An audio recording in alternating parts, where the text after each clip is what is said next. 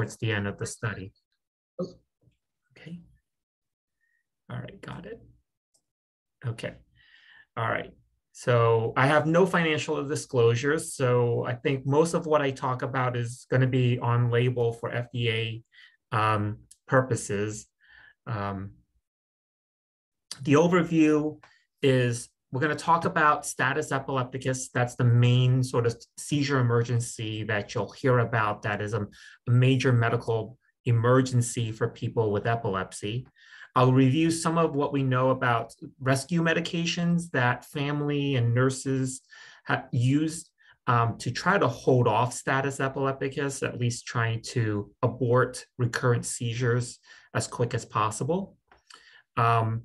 Hopefully I can get to sort of some of the psychiatric comorbidities that people with epilepsy also experience, and a rare condition that's called post-ictal psychosis that can also be considered an emergency depending on the situation. We do give anti-epileptic medications, and we often throw around terms when we try to review side effects such as dizziness, lightheadedness, but something that we always talk about, but you may not be aware of, are like skin reaction, drug rashes, and a condition called Stevens-Johnson syndrome. And a little bit of information about drug toxicity, because sometimes that does become an emergency when there's an adverse reaction to either a medication or how much medication, or if you start another medication that could potentially interact with your seizure medications. So status epilepticus is a medical emergency. The theoretical sort of idea of what status epilepticus is that it's a failure of the brain means of terminating a seizure, or the brain for some reason acquires the ability to generate excessive neuronal activity that prolongs the seizures from occurring. So when a person experiences a seizure, typically that seizure would last anywhere between 10 seconds to maybe 5 minutes. Most often the seizure would end by about 3 minutes. And that could be, epilepsy has a variety of seizure types. So it's not always something that I can say, this is what status epilepticus is. It just depends on the person's seizure type. All right. But if we talk about, let's start with a complex partial seizure that generalizes.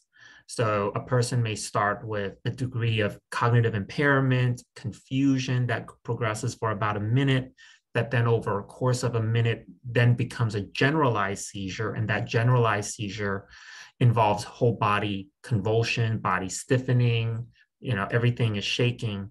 That usually goes on for about 2 minutes, and then it stops. And the person may require anywhere between 5 and 30 minutes to recover as their brain recovers. All right.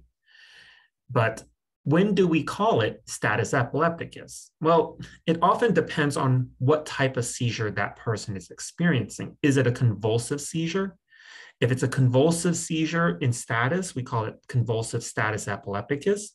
That usually carries the greatest risk of morbidity and mortality because of the amount of demand that a convulsion in status epilepticus is demanding.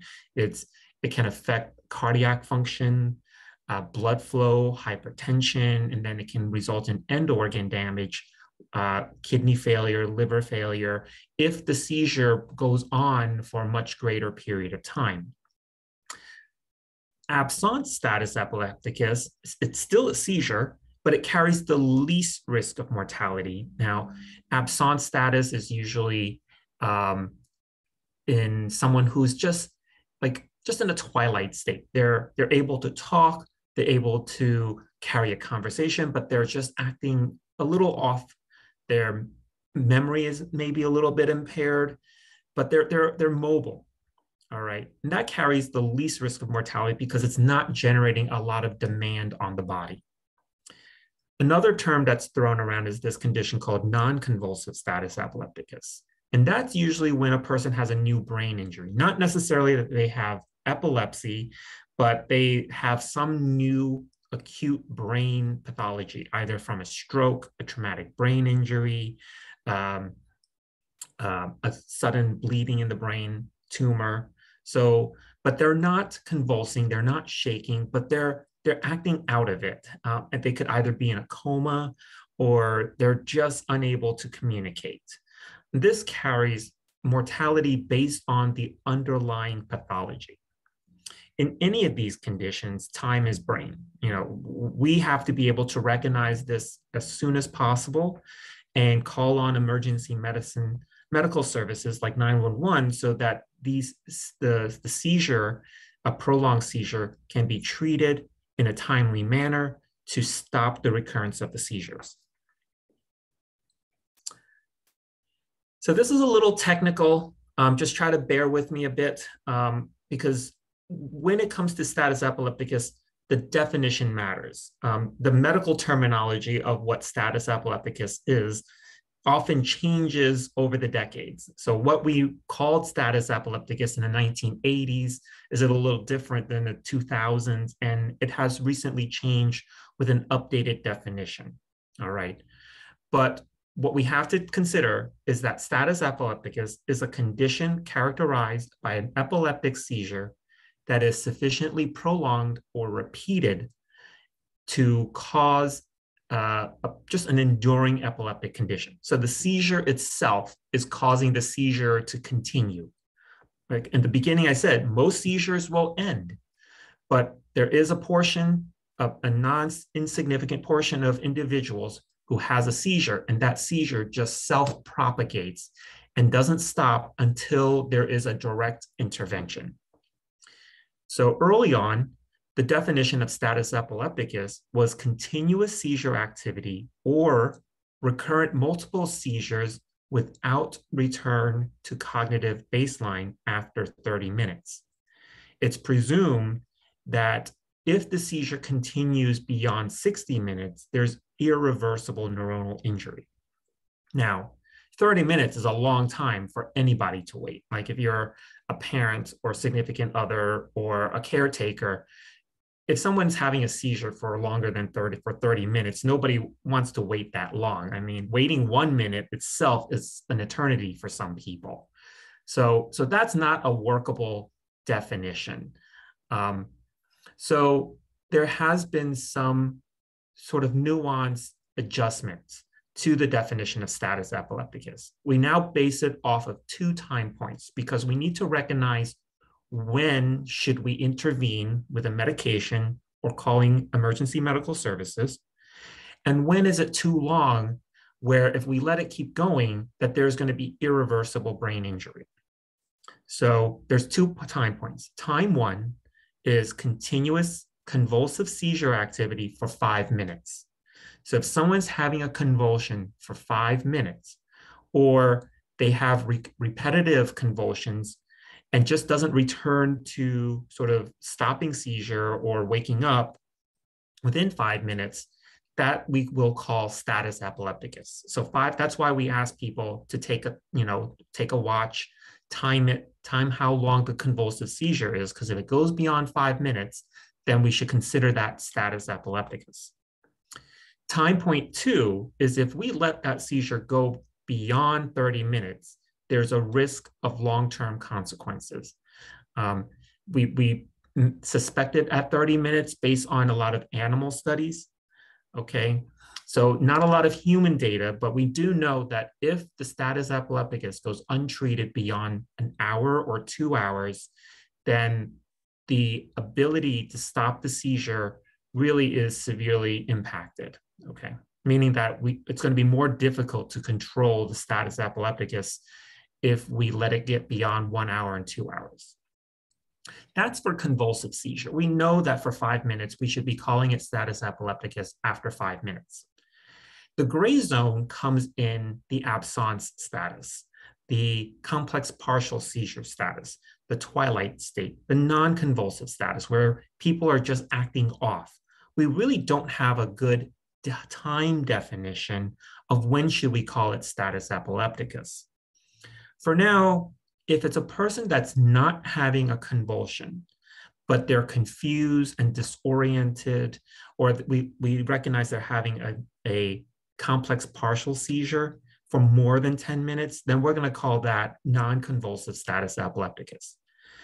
With these focal complex partial seizures, we really don't know how long is too long. We're just going to estimate it about 60 minutes. That's time point 2. All right. And we pick these time points out of concern that if we let it go too long, there's going to be irreversible brain injury to where the seizure is starting from.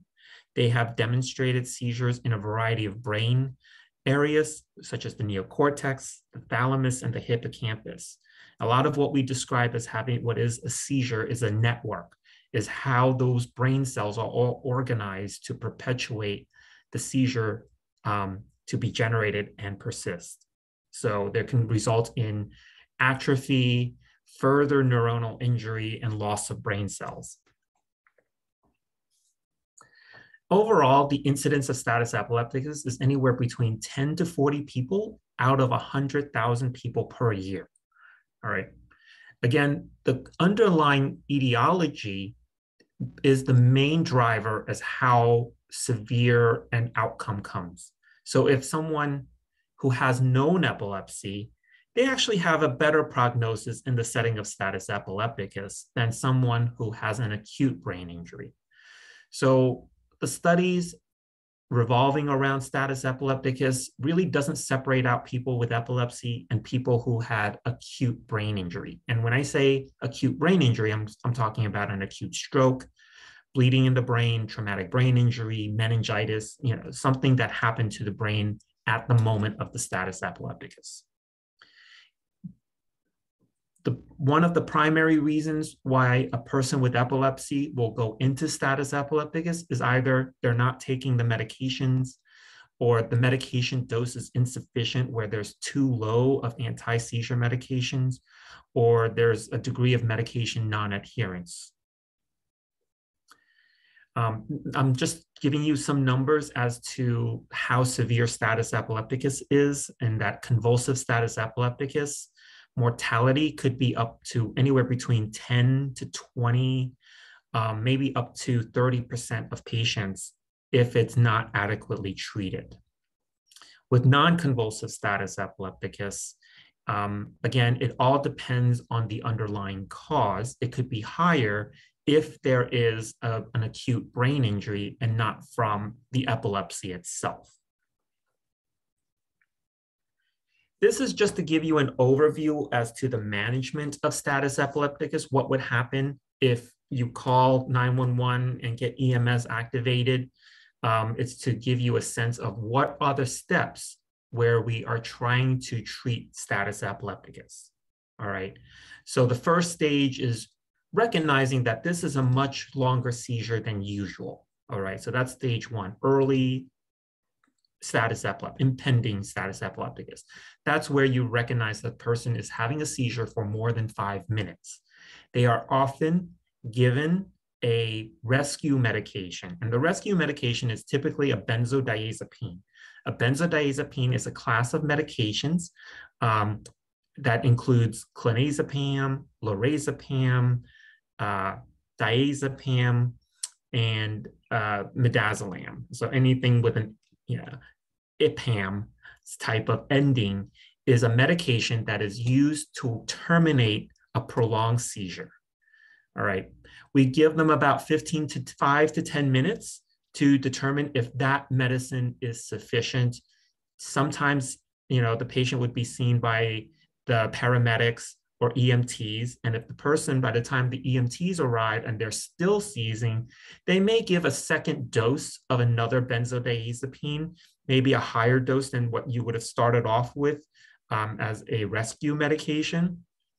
And then if they're still seizing after another 30 minutes go by, that's where we call it established status epilepticus. That's stage 2. So stage 2 is when you fail the rescue medication. The benzodiazepine doesn't stop the seizure. They're at this point will be in the emergency department, and they may receive another IV medication. The typical IV medication that is available includes phenytoin, valproic acid, which is Depakote, or they may get levetiracetam or Keppra, or even lacosamide, which is Vimpat. Those are available as an IV medicine. So in the emergency department, they would get that second line medication. At this point, the emergency department is going to want to admit the patient to the hospital for further monitoring. They may get an EEG started because we need to know, based on what we see, if these are epileptic seizures, and the EEG would help them because now they're sort of out of it and not responsive because of the amount of medications that they're getting. If the convulsion continues beyond 30 minutes after that second type of medication, unfortunately, we need to really be proactive and put them into a medical induced coma. So that's stage 3, refractory status epilepticus. It's usually about 30 to 60 minutes from the onset of the seizure. The medical induced coma means that they're going to have to be put under a mechanical ventilation, breathing tube, and put under IV anesthesia, which is typically propofol or continuous infusion of midazolam. Versed is the trade name for it.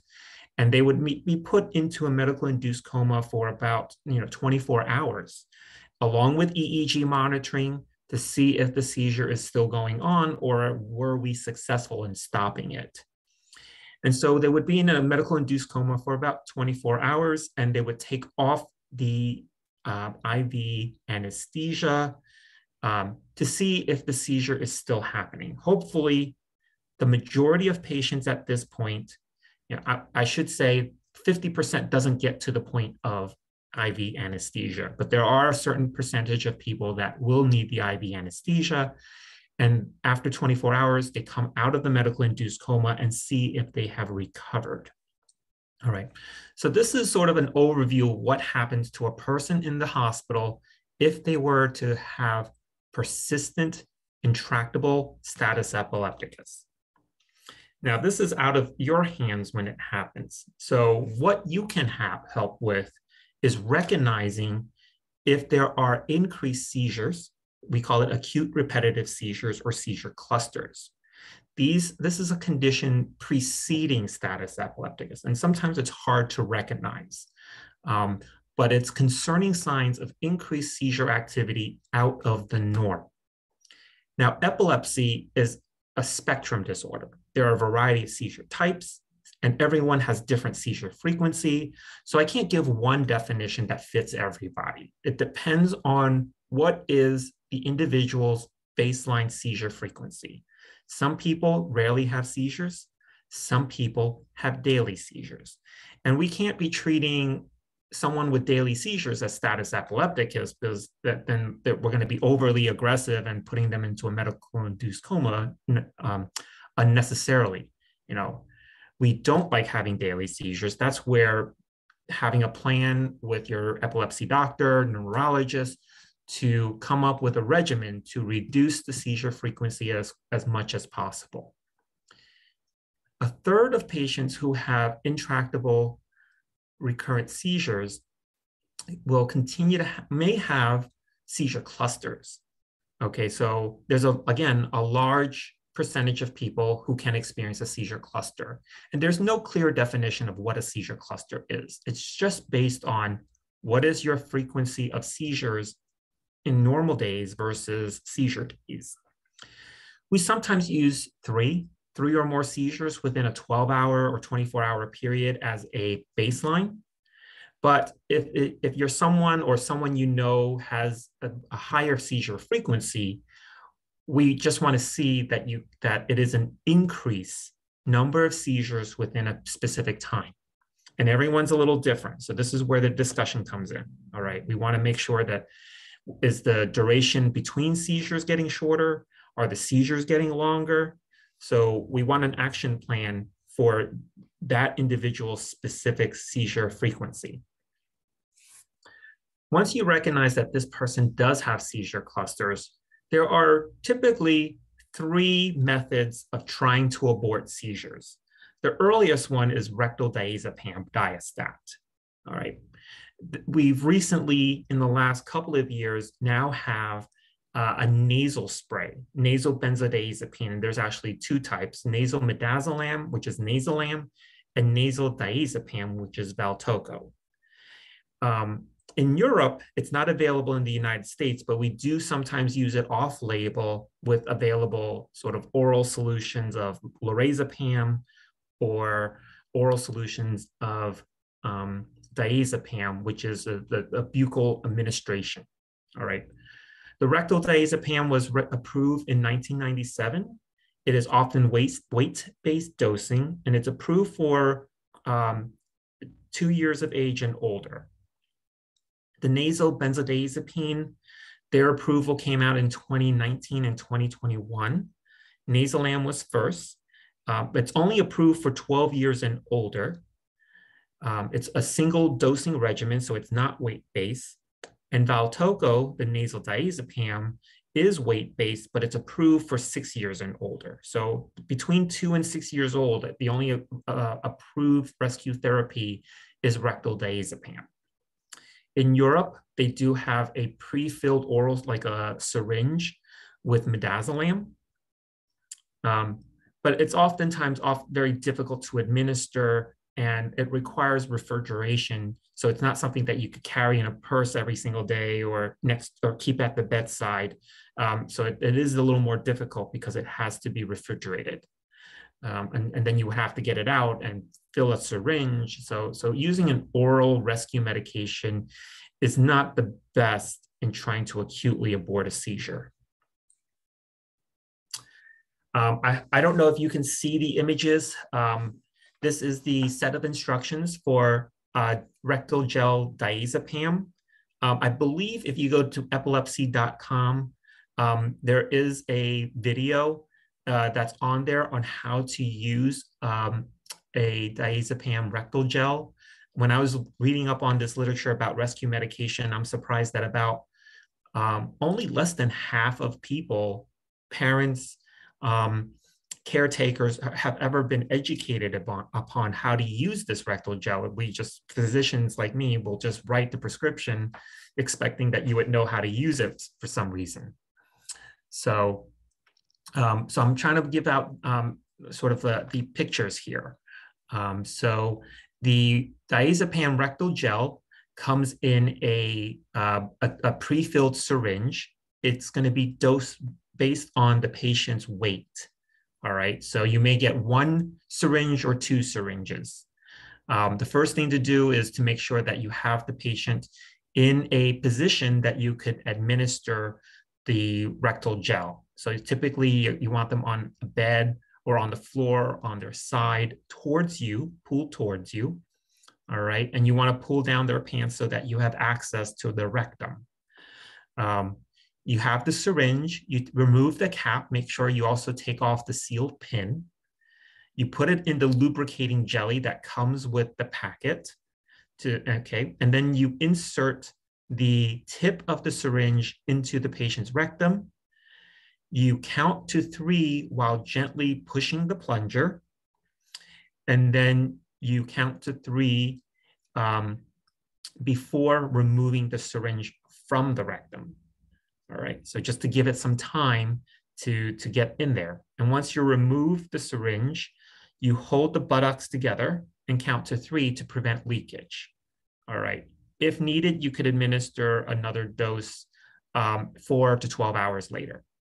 So this is a bit complicated. It may work with a child between 2 and 6 years of age. Again, the older the individual, the more difficult it is to administer. Older individuals, I deal with mostly adult patients and caretakers. There's a lot of sort of embarrassment of having to do a rectal gel. So fortunately, we do now have a nasal benzodiazepine. And it's a lot easier. It comes in a pre-filled type of syringe. You hold it. So I have here a picture of how to hold the device. There's a nozzle and a plunger, and you put your thumb underneath the plunger. Just don't push it in until you have it in position, and you hold your index finger and your middle finger in sort of on the side of these of the nozzle. You place the nozzle up into one of the nares, all right, and you push. You aim towards in between the eyes. That's sort of like to get to the brain, because at the top of your olfactory system, there's a very thin plate that has more direct access to the blood supply to the brain. So that's why a nasal spray may work a lot easier and a lot faster. Usually with nasal midazolam, it's typically 1 5 milligram dose, and you could repeat it 10 minutes if the seizure is continuing. With nasal diazepam, depending on the weight of the patient, you may have to use 2 nasal sprays to administer 1 dose. And you can't repeat nasal diazepam at least for another 4 hours. All right. So that's the rescue medications. I know I'm trying to keep track of time, but I want to at least go through some of the psychiatric emergencies with people with epilepsy. About 1 in 3 people with epilepsy also has a comorbid psychiatric disorder. Okay, the overall prevalence of active depression is about 23, or a third of patients, or a quarter of patients with epilepsy. And about a fifth of patients, that's 20% of people with epilepsy, also has anxiety disorder. There are 5 to 7% of people with epilepsy who also have psychosis or schizoaffective disorder. This is thoughts of delusions, hallucinations, and bizarre behavior. Psychiatric disorders are more common in individuals with drug-resistant epilepsy, and individuals with intractable epilepsy and psychiatric comorbidities have a significantly higher risk for sudden unexpected death in epilepsy. The psychiatric condition can be seen as what we call interictal phenomenon, so throughout their course of their life in between seizures, but sometimes sort of mania or psychosis can develop during the post-ictal period. All right. So that's another significant period where not the seizure, not that they're having a seizure, but their thoughts and behaviors become severely disorganized. So a lot of our medications have a black box warning for risk of increased suicidal thoughts. And here I list some of the medications that have significant psychiatric side effects. Barbiturates are associated with depression. A lot of the medications we give can also increase irritability, hyperactivity, aggression, especially with levetiracetam, benzodiazepines, such as clonazepam. Depression is often seen in topiramate and zonisamide. And with lamotrigine, again, there is more of the hyperactivity and irritability. So these are just examples of psychiatric side effects related to anti-seizure medications. Post-ictal psychosis is often under-recognized. This is because there's a variety of symptoms that happen in the post-ictal period. In the past, this would be called post-ictal aggression, post-ictal fury, acute attacks of insanity. So those are, older terms that have been thrown around for this period of time where there is bizarre behavior. Often it's a psychotic episode that happens within 7 days from the last generalized tonic-clonic seizure or cluster seizures. All right. This is in the exclusion as it being caused by medication toxicity itself. All right. People who are at significant risk for this condition is having an underlying depression, anxiety disorder, often bilateral temporal lobe epilepsy, a longer duration of epilepsy, or traumatic brain injury.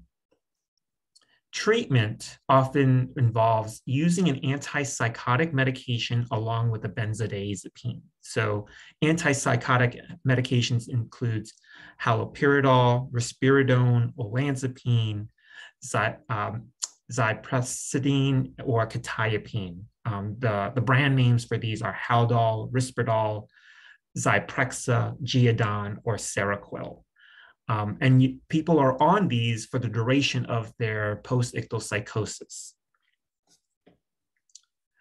So clinical features for people to recognize is that post-ictal psychosis often appear in older individuals than those with schizophrenia. Schizophrenia is a primary psychiatric disorder that typically starts in someone in their mid-20s.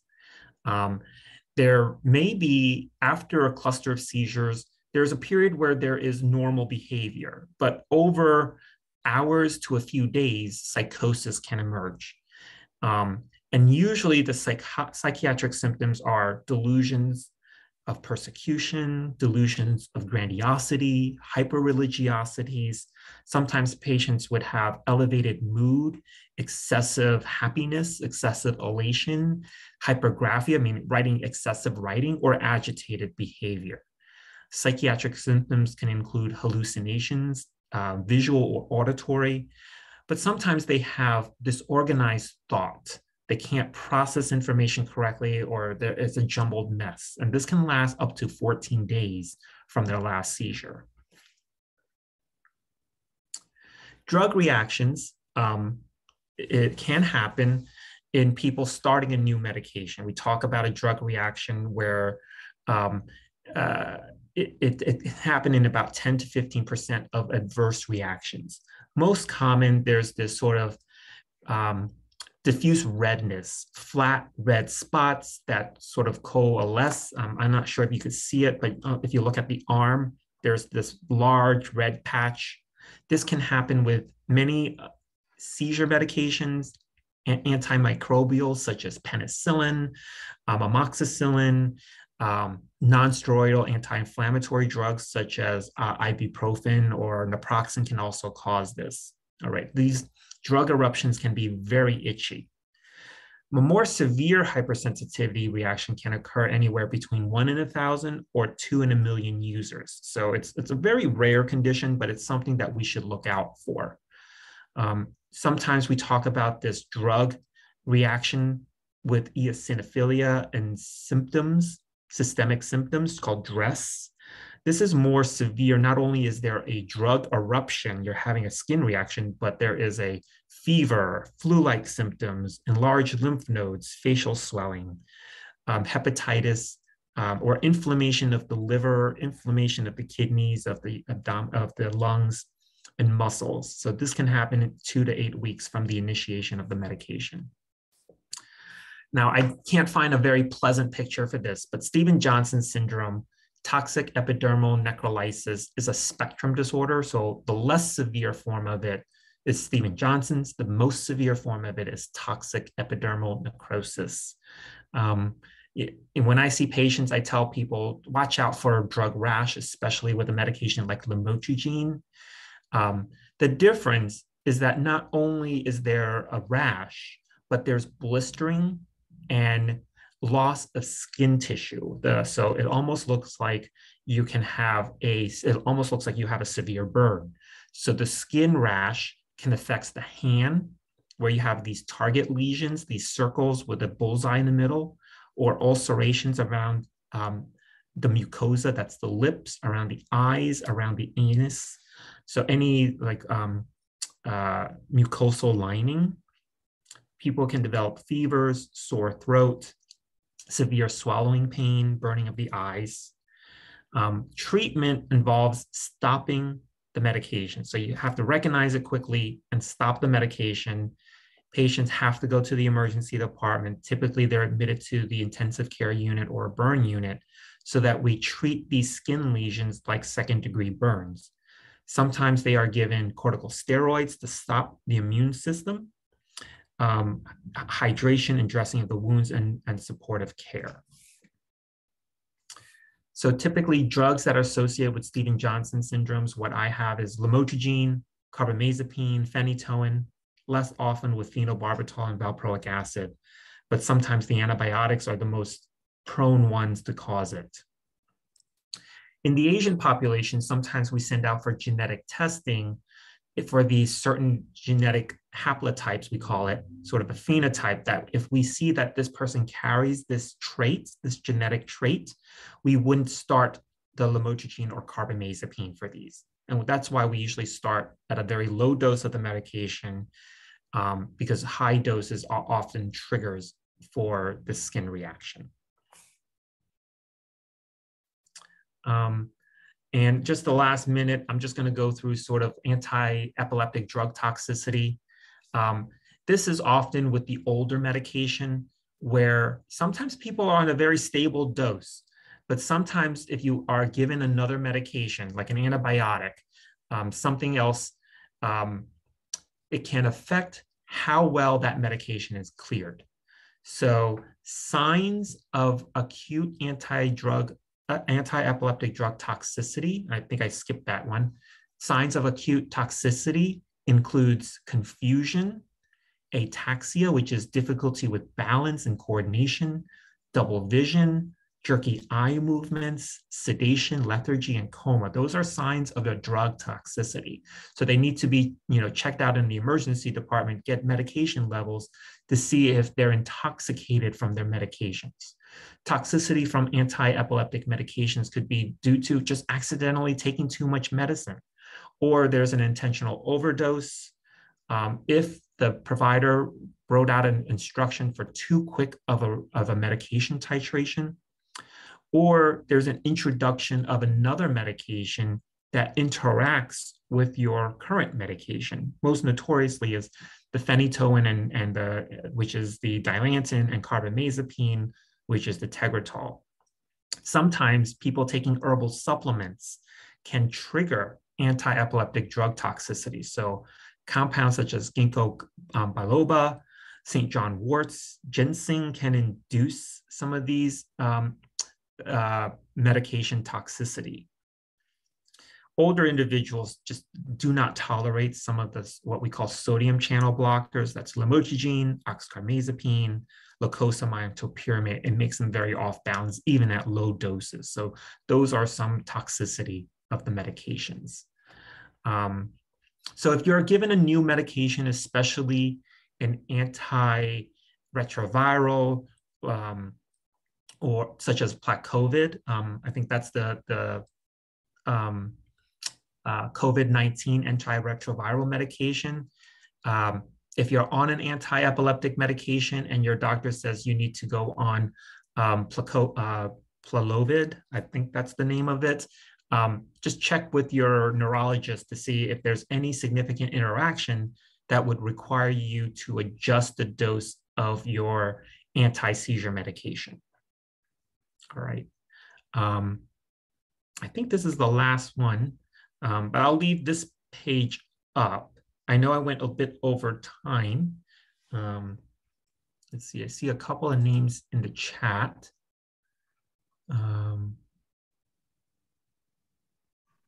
Dr. Lim, yeah. I think you knew this. For some reason, it didn't start the recording at the beginning. So can you show your first slide, which shows who you are? Oh, okay. I mean, you can come back to this, but I don't think they got the beginning of who you are. So, So I'm Dr. Lim. I'm one of the epilepsy doctors in St. Luke's Neurology Associates. I mostly treat adult patients, so usually greater than 17 years of age. I know with St. Luke's, they did hire a couple of pediatric neurologists that will manage patients less than 17 years of age. Great, and that's Bethlehem, PA. So, because some people look at these videos and they don't know where we're coming from. Okay. I really don't see any questions, but just really interesting stuff. I thank you so much for coming out. I learned a lot. So if there's no questions, we're going to check one more time. I don't really see any. And I think, and Ellen, you could correct me if I'm wrong, because I think I looked up, because I was curious on what kind of education people have had for using like the rescue medications. Epilepsy.com, the website itself, I think there was a video of like one of the nurses sort of showing on a dummy on how to use the diazepam rectal gel. So if you are given the prescription for the rectal gel, to review that, or call the office, and the nursing, the clinical team can go through the instruction on how to use the rectal gel. It's often cumbersome because of the steps that you have to go through. And with the adult population, we don't prescribe this too much, but we go with the nasal sprays because it's like Narcan. People are very familiar with Narcan. And it's just very easy to administer. And you don't have to worry about sticking something in somebody's mouth while they're actively seizing. So. Would it be possible to get this PowerPoint? People are asking for that. I could give that to you. I'll give it to Just Ellen. email that to me. These pictures are copyrighted. I guess there's some information as to where they're located on them. So I don't hold any rights to them, but if it's only for educational purposes, yeah, I think you could. Great. Well, thank you very much for coming out and educating us. We really appreciate it. Thanks again. Have a good night. Okay, I see you. Yeah, all right. Have a good night, everyone. Thank you very much. Let me see. I'll stop share. Okay.